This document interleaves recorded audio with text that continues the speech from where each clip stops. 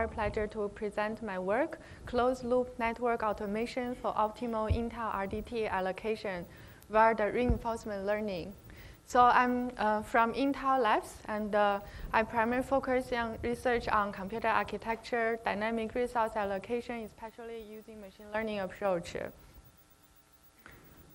So many people contributed to our work. We have Yipeng Wang, Ren Wang, Charlie Tai, and Andrew Hurwitz from Intel Labs.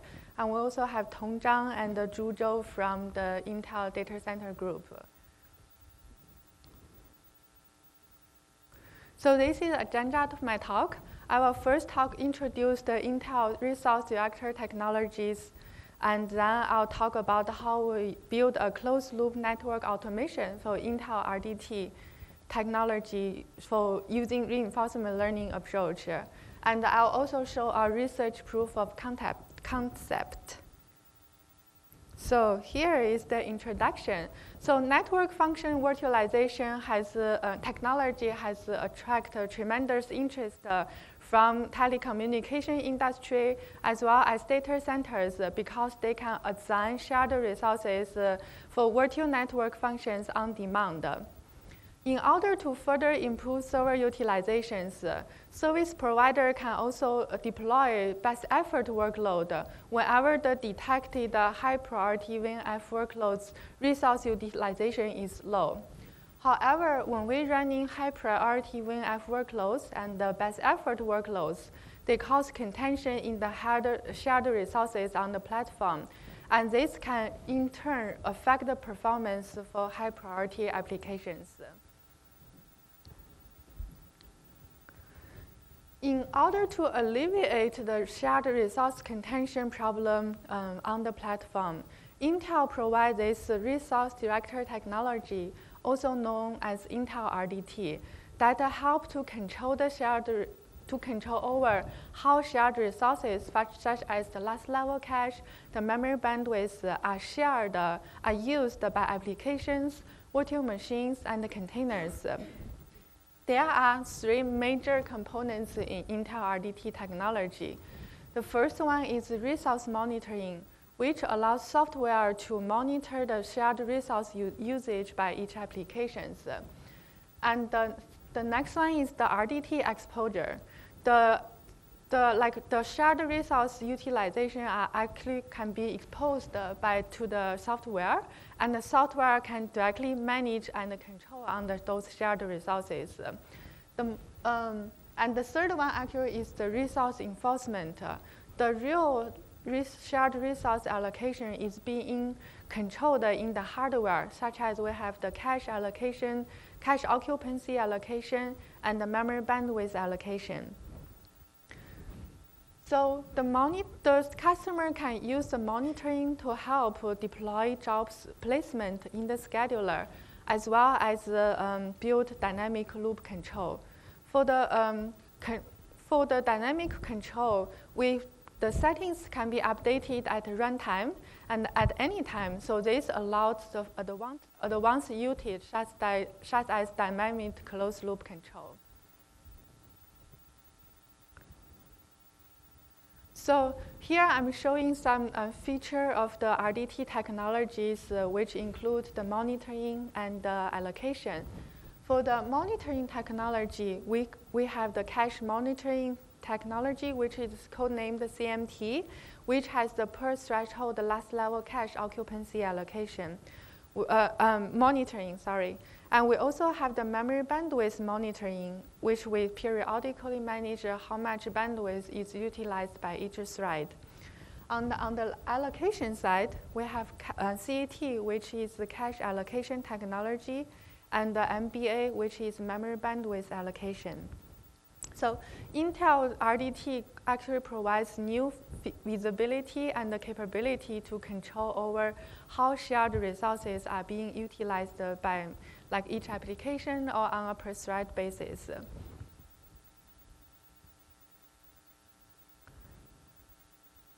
So how can RDT be used in the network domain?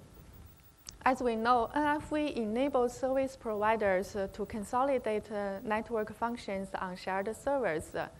To further improve total cost of ownership, TCO, service providers would like to deploy some best effort workloads alongside on the same server as the high priority VNFs.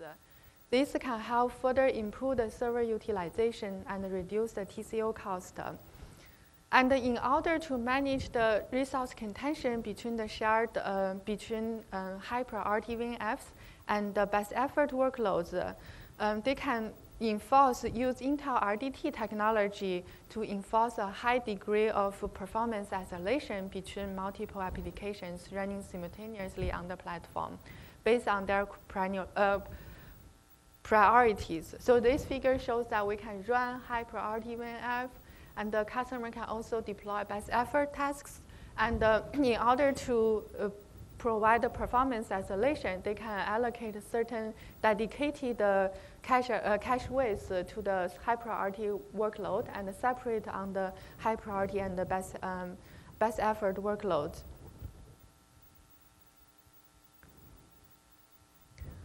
So to decide how to decide the RDT allocation between the high priority and the best effort workloads.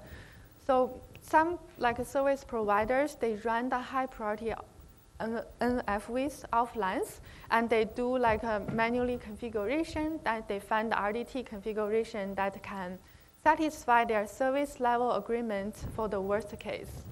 And then as this figure shows that, right, they run those and they reserve certain amount of RDT results for high priority VNFs, and they then allocate the remaining RDT results for the best effort workloads. So this is categorized as a static resource allocation. So since network traffic actually exhibits daily busy and idle scenarios, we all know that in the evenings, the traffic load is low, and when when morning got started, traffic started going up and then going down. They have this 24-hour day and night traffic patterns. So service providers can sometimes they also operate based on the daytime period. During the nighttime, they can allocate less resource for high priority VNFs because the traffic demand is low. And during the daytime, they allocate more for the high priority VNFs. But this is still targeting the worst case during the daytime and the nighttime, and this is still a static allocation. So both of these approaches actually protect the high priority VNF's performance. However, they lose the opportunity to further improve the server utilizations. So how can we do better? Dynamic RDT allocation becomes attractive in the NFV-based network operations. So as this figure shows that if we can actually dynamically allocate the unused RDT resource from high priority applications and giving those applications to best effort workloads, we can actually help improving the server utilization and help reduce the TCO cost.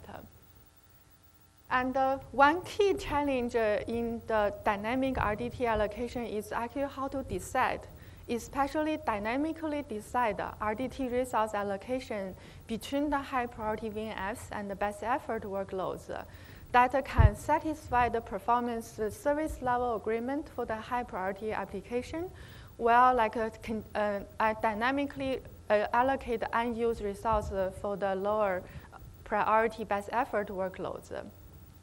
So in our work, we propose a closed loop automation framework to dynamically control the RDT resource allocation between high priority and best effort workload using reinforcement learning approach. So reinforcement learning approach is a very important branch from the machine learning, where the agent learns to take actions that actually can achieve high reward through interacting with the environment. So different from supervised learning, reinforcement learning actually does not learn from the sample data provided by external experienced supervisor.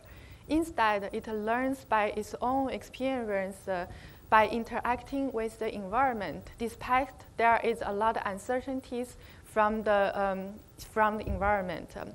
So reinforcement learning actually is a very powerful method that can tackle complex problems that approach a lot of real-world complexity. In our work, we use reinforcement learning methodology to learn and build dynamic RDT allocation policies that can dynamically reallocate between high priority and best effort workload in the aim of maintaining the performance for high priority VNFs and improving the server utilizations and reduce the TCO cost. So next, I'll introduce our closed-loop network automation for the Intel RDT allocation via the reinforcement learning approach. So this is our closed-loop automation system to dynamically control the RDT resource allocation between high-priority VNFs and the best effort workloads. So we actually using the machine learning, using especially the reinforcement learning approach. There are multiple applications running on the platform. Some are high priority, latency sensitive, customer-facing, like workloads.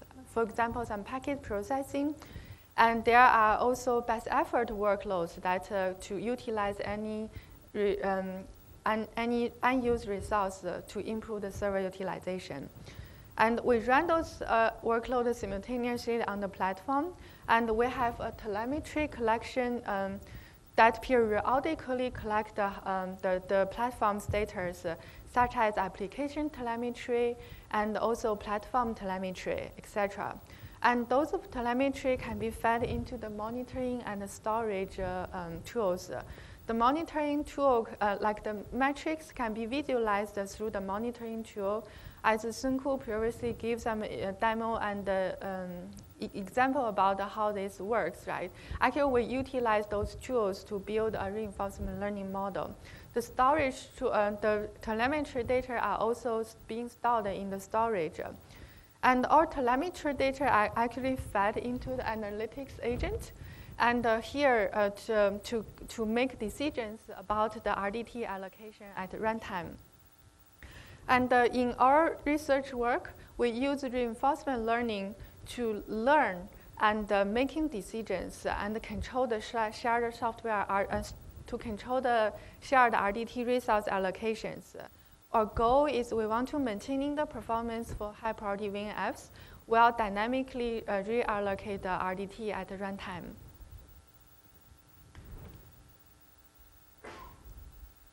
So how does reinforcement learning work? So here I'm giving an example. There are two major components. One is the agent, and the other is the environment in the reinforcement learning system. The agent here is our dynamic RDT controller or hardware resource controller.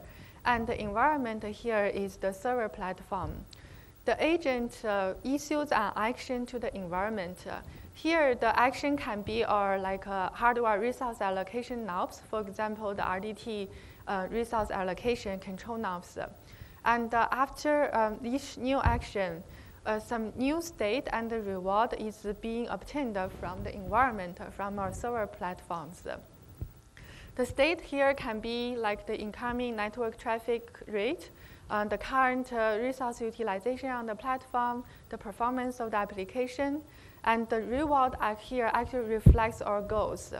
In the NFV scenario, the goals can be either improved like a packet processing throughput, improve the hardware utilization, energy efficiency. So there are multiple goals that users can define. And this state and reward, especially the reward part, are used to feed back to the agent to help improve the policy of the agent. So reinforcement learning by trial and error is continuously interacting with the system and granularly learns what's the maximal policy based on the current states of the workload running on the platform.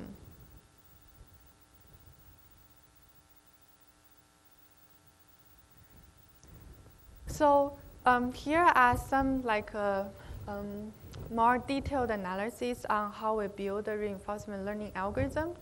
So one key challenge in building like a powerful and to make reinforcement learning algorithm works well in the problem is the first one is how do we decide algorithm, reinforcement learning algorithm that works best in these particular problems. And the second consideration is how do we define the states that can help making the decisions. And the third one is how do we define the reward that can actually reflect the goals the customer want to achieve. So in selecting the reinforcement learning algorithm, there are several aspects. So the major consideration is sample efficiency. That is how many samples you need to do by trial and error before you get convergence. And the other one is stability. How can you maintain the stability of your, the model you trained?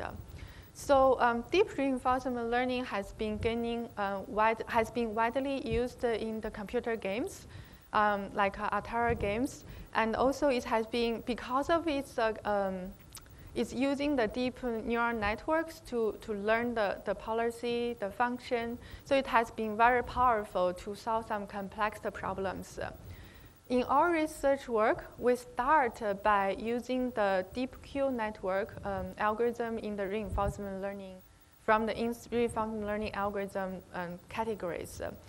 The primary advantage of this DeepQ network, because it can learn the function that estimates long-term reward from taking an action. So it's very sample efficient. And also it provides the states in a continuous space, which fits very well in our problems. However, we found that there is some limitations in this algorithm. First of one, it can overestimate their Q functions, and also we observe oscillations in the training side. And during double DQN, DDDQN actually improves from the DQN algorithm. By doubling the network to overestimate, to mitigate the overestimation of Q value function. That's the first one. Also, they separate the state value and action value so that to provide a higher stability in the learning process. So in our study, actually, we deployed a DQN network and to help train and learn the policies for our dynamic RDT allocation.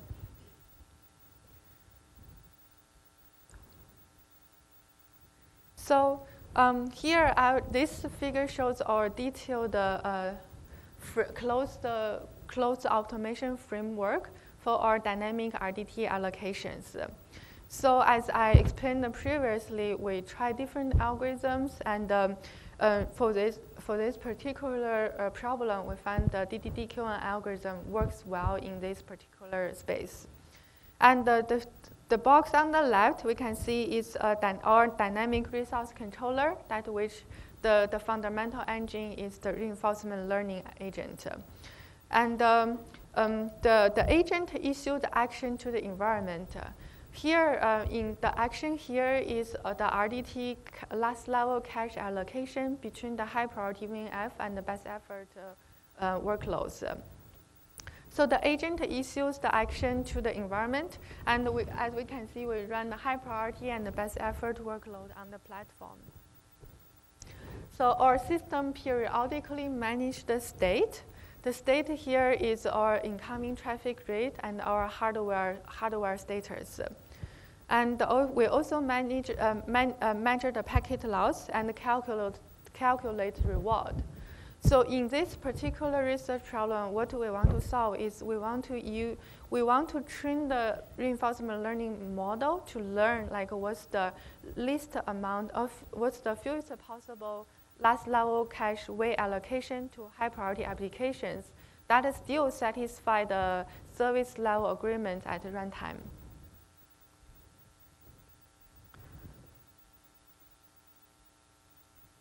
So here we showed our reinforcement learning agent, the reward. How do we design the reward?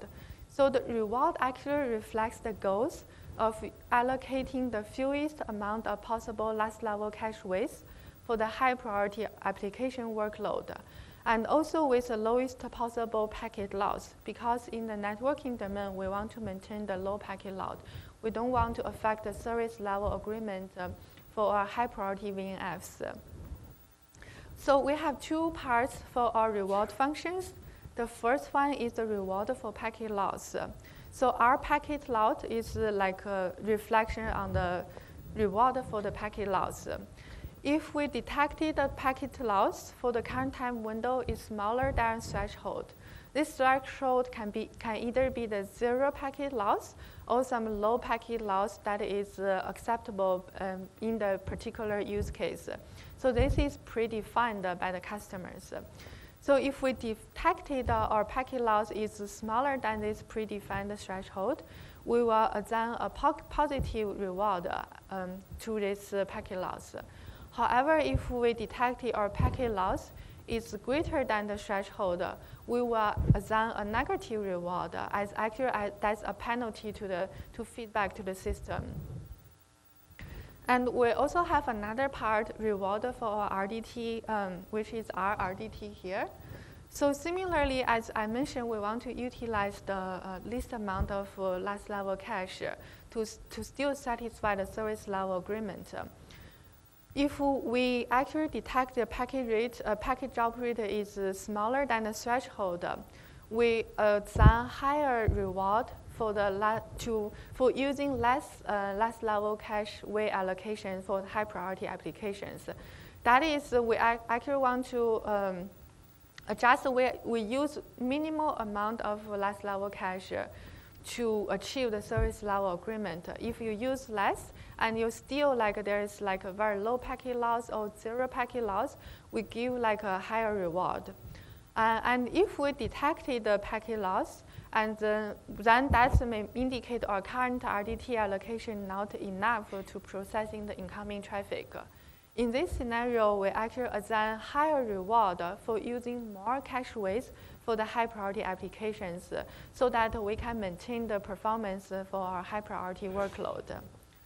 And our total reward is the sum of our packet loss reward and RDT reward, which actually balance the traffic, the performance for high priority, as well as the RDT resource usage. So next, I have introduced the Intel RDT technology, how we design and build our closed loop automation for dynamic RDT allocation. Next, I will show our research proof of concept.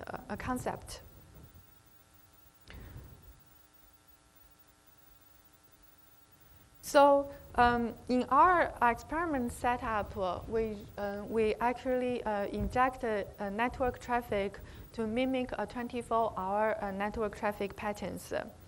And we ran IPv4 forwarding from DPDK, which is forwarding the network traffic for network processing as our high priority VNFs.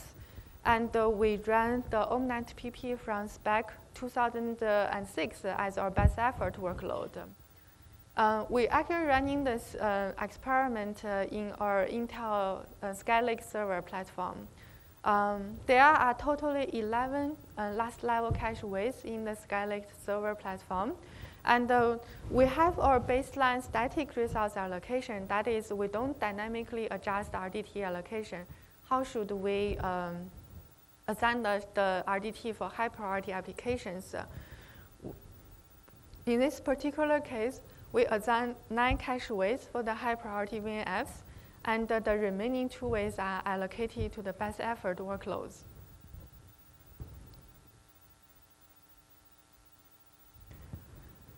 We build our test system for our closed loop automation to dynamically allocate our Intel RDT resource allocations.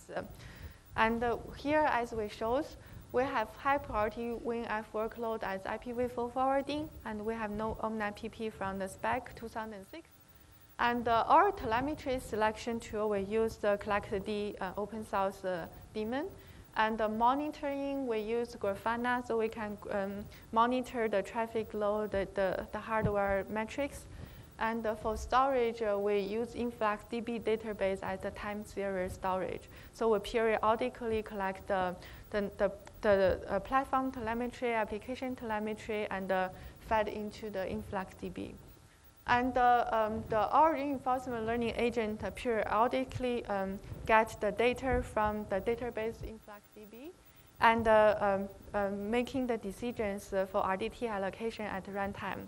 So we build this closed loop systems, and we use this closed system to let reinforcement learning algorithm to learn what's the best action to take at each time point, so that in longer term we have a satisfied or service level agreement for high priority workload.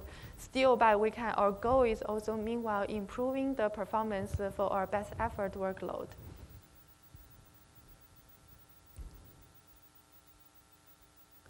So this is our experiment results.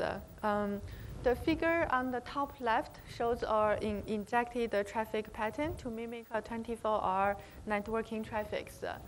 And we do comparison in 3 scenarios. So the figures on the bottom actually shows our best effort performance. The left one shows our baseline static allocation. We can see in baseline static allocation, the performance at runtime for our best effort workload actually is the lowest because it has very few RDT results allocated to it. And the figure on the middle shows our RDT allocation policy that is trained and through our reinforcement learning algorithms.